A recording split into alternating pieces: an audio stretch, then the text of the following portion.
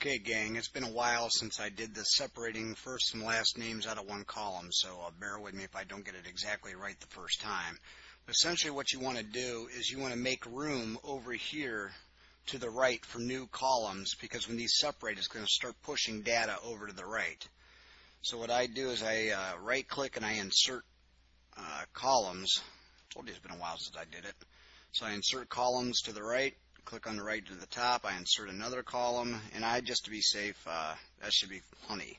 The reason I did two is because now I'm going to change this to first name, and then last name, then I just leave this one blank, and I might call it delete later.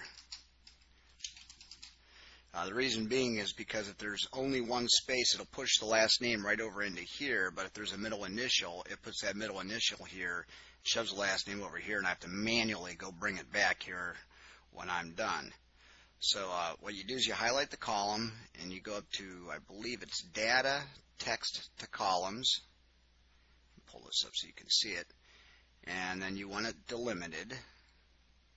And then you click Next, and you want it by space. So every time it sees a space, it pushes something over to the right. And you can see that it's doing here, and it's going to cause the problem that I know it's going to cause.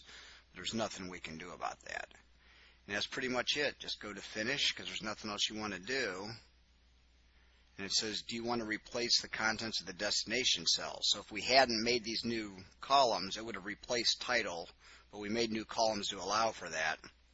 Click OK. So now all I have to do is go in and highlight all this, select all, and then Control X, click here, Control V, and then I have to go through and clean up the entire column. Then when I'm done, I go through and I delete out this column, and everything moves back over, and then that's it. It looks like I got to put last name in here too for the Cyrano import. So that's how you do text to columns, and that's how you clean up the database for our clients.